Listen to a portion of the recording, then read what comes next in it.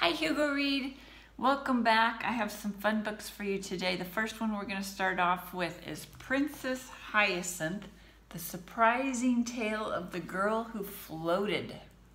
Do you see her up here floating? The king and the queen. This is written by Florence Perry Heidi and it is illustrated by Lane Smith.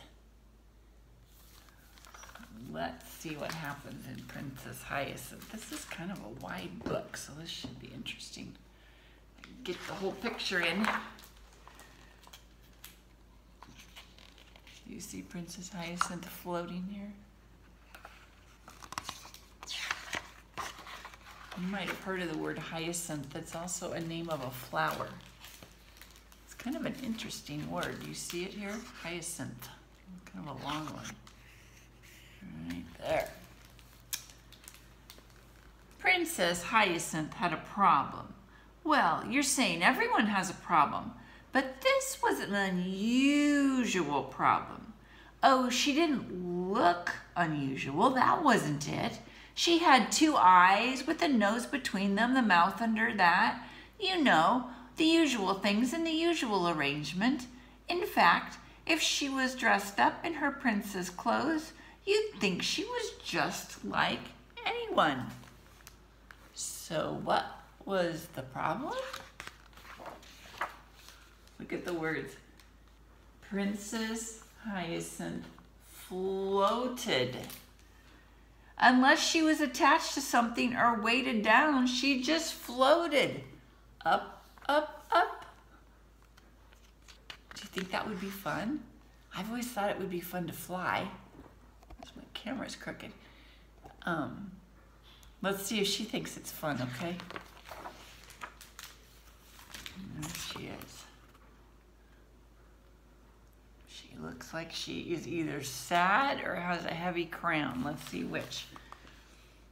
So, the king and queen had little golden weights sewn into the hems of Princess Hyacinth's gowns and little diamond pebbles sewn into the tops of her socks.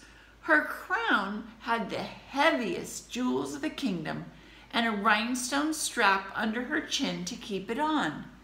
As long as she was all dressed up in her princess things, she didn't float at all. In fact, she could barely move. But the minute her crown was off and her gown and all that, up, up, up she would go in her royal underwear. Oh my goodness, she does have a problem. The only time she could take off her royal stuff was when she was in the palace. Then, if she floated, and of course she did, she'd just float up to the ceiling and they could always get her down in the morning. Look, she's sleeping and she has all of her blankets and she's still floating. And here they come with a great big ladder to get her back down. You would think it'd be comfortable to be floating though, wouldn't you? Why can't I float around outside? Was a question Princess Hyacinth had asked 6 million times. Because you just float away altogether, her parents explained. Poor Princess Hyacinth. She wished she could run outside like the children who came to play on the palace grounds. Instead, she sat at the window in her royal bathing suit, wearing a seat belt, looking at all the children having fun.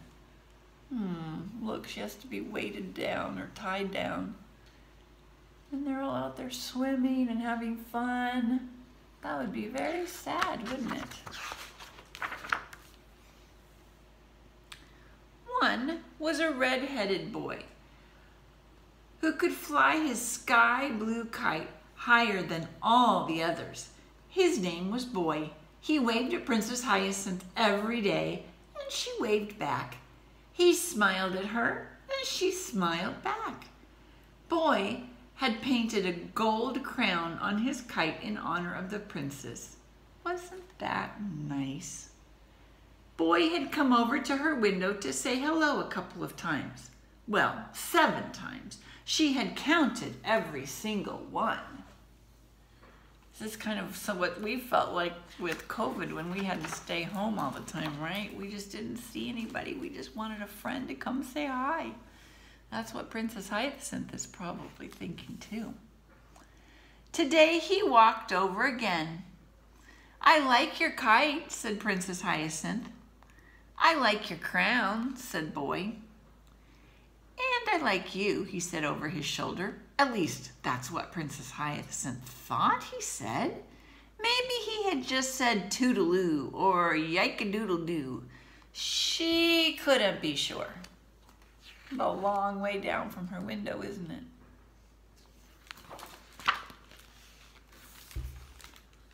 You see this? I'm getting her dressed, I think. After a while, the children left the palace grounds.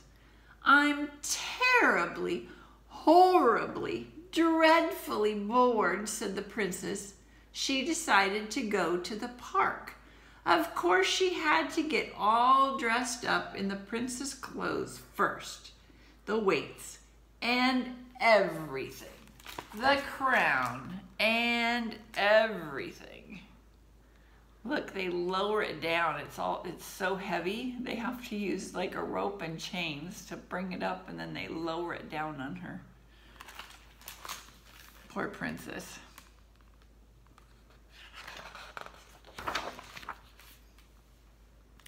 And then she went off walking to the park.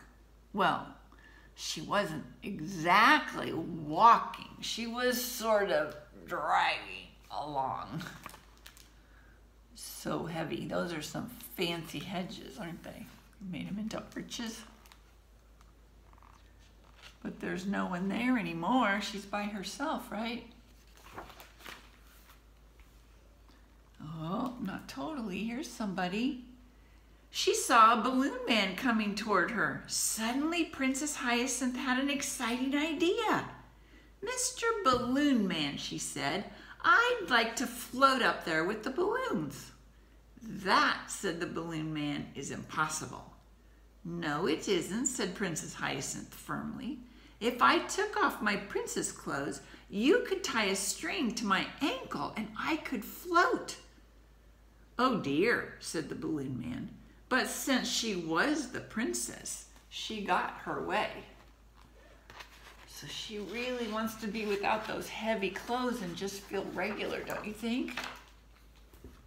Oh, look, there's the balloon man. Do you see Princess up here? She's on a string. It's holding her down. Princess Hyacinth took off everything from tip to toe except her royal underwear and put it in a neat pile under the umbrella. She left a sign, "Do not touch, property of princess." The balloon man tied a string to her ankle and held on to the other end, and up she went. "I feel like a balloon," said the princess. The balloon man walked through the park and Princess Hyacinth bobbed along with the balloons. It was pretty amazing. But alas and alack, somehow or other the balloon man let go of the string that was attached to Princess Hyacinth, and up she went. "Oh, wow," said the princess. Oh dear. Look what's happening here. Even the little dog is coming. The balloon man ran to tell a policeman. The policeman told the palace guards. The guards notified the king and queen. "Oh dear," said the queen. The king got out his binoculars so that he could watch the princess as she floated up and up. "As long as I keep an eye on her, she won't get into any trouble," he said. But Princess Hyacinth floated higher and higher. But hey, she loved this free bird feeling. And there's the balloon man going to the policeman going to the royal guard, and the royal guard going to the king and queen.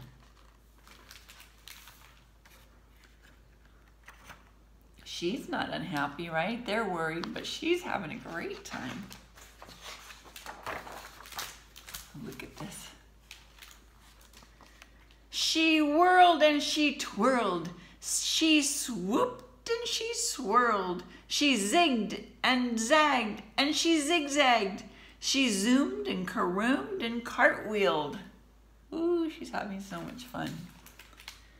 She did handsprings and headstands, flip-flops and fandangos. It was the most fun she had ever had in her whole life. And all the time she was floating up, up, up. Now she couldn't even see the castle. Ooh, she's really high, isn't she? My goodness, look at this picture. There's the castle. And there is the princess way up there. Do you see her? What else do you see up there? I see a few balloons. I never knew the sky was so high, she thought.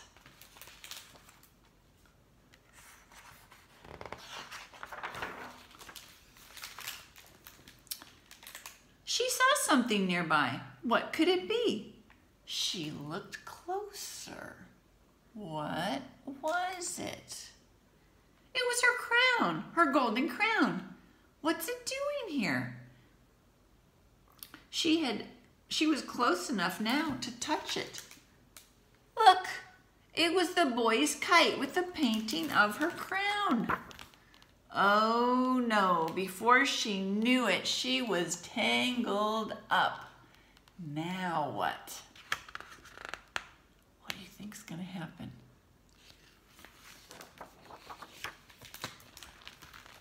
There she is. She's still way up high. Do you see the king looking at her with his big binoculars right here? And she's way up high. Down on the ground, Boy felt a tug and started to reel in his kite, princess and all. The king, who'd been watching her through his royal binoculars so that she wouldn't get into any trouble, saw the whole thing. Oh, hooray! Princess Hyacinth had been rescued. Here's the boy. That was lucky. She could have floated into outer space, don't you think? Boy was a hero. The king gave him a bag of gold. Now what? Well, since Princess Hyacinth had such a wonderful time floating up there in the air, she wanted to do that every single day. And she did. Every day she went to the royal palace. She went out to the palace. Every day she went out to the palace grounds in her royal underwear, and up, up, up she would float. Then Boy would fly his kite up, up, up right next to her and reel her in when she wanted to come down. There she is. She's having fun. I'm having a hard time turning pages. There we go. And then she would invite him into the palace for tea and popcorn. The problem about the floating was never solved, and that's too bad. But Princess Hyacinth was never bored again. Good. Look, they're having a big party. You see the little cat here? They're having popcorn. And that is a hyacinth flower. That's what they look like. So is this one. And that is the end. I hope you enjoyed Princess Hyacinth. I think it'd be kind of fun to float. I don't know about you. I don't know if you could float away, that would be a problem. But if I could just float and come back down, I would love that. I'll see you next time. Keep reading. Bye-bye.